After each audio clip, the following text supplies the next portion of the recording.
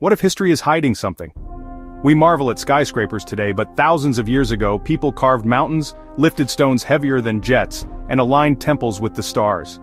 No cranes, no computers, yet they built with precision we are still trying to explain. The Egyptians cut granite so cleanly some believe lasers were involved.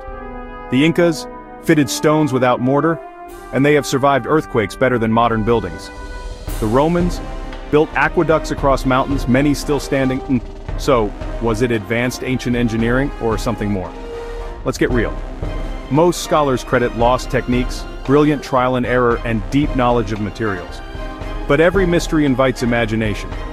And you're not crazy for asking, because sometimes the truth is more mind-blowing than the theories. Like and subscribe, because this helps us bring architectural history to your doorstep with unmatched clarity. And tell us, do you think the ancients knew more than we do?